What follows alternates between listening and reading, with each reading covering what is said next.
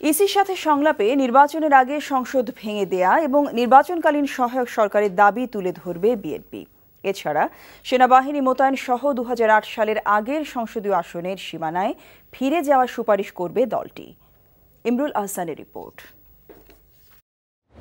১৯৮৬ সালের সংসদ নির্বাচনের আগে ৩০০টি সংসদীয় আসনের সীমানা পুনর্নির্ধারণ করা হয়। নবম সংসদ নির্বাচনের আগ পর্যন্ত এই সীমানার ভিত্তিতেই অনুষ্ঠিত হয় জাতীয় নির্বাচন। ২০০৮ সালে এটিএম শামসুল হুদা কমিশন জনসংখ্যার আনুপাতিক হারে নতুন করে পুনর্বিন্যাস করে সংসদীয় আসন। তবে এবার তা পরিবর্তন করে আগের সীমানায় ফিরে যাওয়ার প্রস্তাব করবে বিএনপি। তথাকথিত তত্ত্বাবধায়ক সরকার, যাদের কোনো আইনগত ভিত্তি ছিল না, তাদের সময়ে ইচ্ছা করে দলীয়ভাবে তারা এটা করেছিল যাতে করে আমাদের ক্ষতি হয়, বিএনপির ক্ষতি হয়, এবং তাতে আমাদের অনেক ক্ষতি হয়েছে। আমরা চাইব যে আগে যেটা ছিল রাইট, অবাধ ও সুষ্ঠু নির্বাচনের পরিবেশ তৈরির বিষয়টি প্রাধান্য দিয়ে সংলাপের এজেন্ডা তৈরি করা হয়েছে, এমনটা জানিয়ে বিএনপি নেতারা বলছেন, সংসদ বহাল রেখে নির্বাচনেই লেভেল প্লেইং ফিল্ডের ক্ষেত্রে সবচেয়ে বড় বাধা। আরপিও সংশোধন করে সেনাবাহিনী মোতায়েনের দাবি থাকবে বিএনপির প্রস্তাবনায়।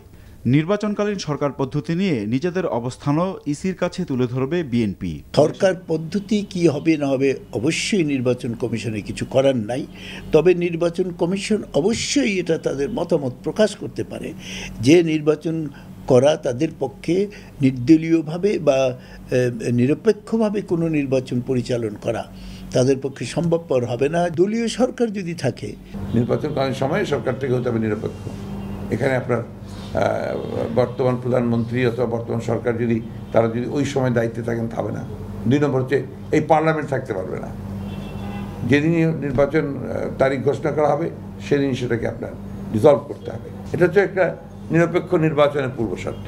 একটা সংসদ বলবৎ রেখে আর একটা সংসদ নির্বাচন, এটা খুব কন্ট্রাডিক্টরি। কারণ একজন চলতি পার্লামেন্টের মেম্বার হিসেবে নির্বাচনের মাঠে যাবে, আরেকজন মাঠের থেকে আসবে।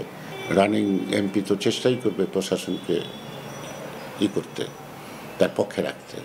এছাড়া আগামী নির্বাচনে ইভিএম ব্যবহার না করার ব্যাপারে জোরালো যুক্তি তুলে ধরবে বিএনপি।